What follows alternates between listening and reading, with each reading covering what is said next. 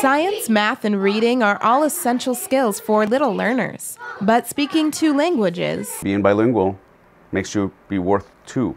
Pueblo Elementary School in Scottsdale operates as a foreign language immersion program. That means half of the subjects are taught in English, the other half in Spanish. From kindergarten to 5th grade, these students can already call themselves bilingual. It's an academic advantage, but test scores aren't the only way students benefit. In Girl Scouts, I had a cookie booth, and there were these people and they wanted to buy cookies, and they spoke Spanish, but since I'm in the FLI program, I was able to talk to them.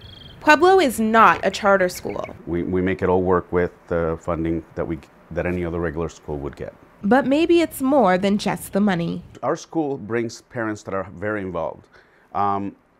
We're not a rich community when it comes to money, but we are a rich community when it comes to involvement.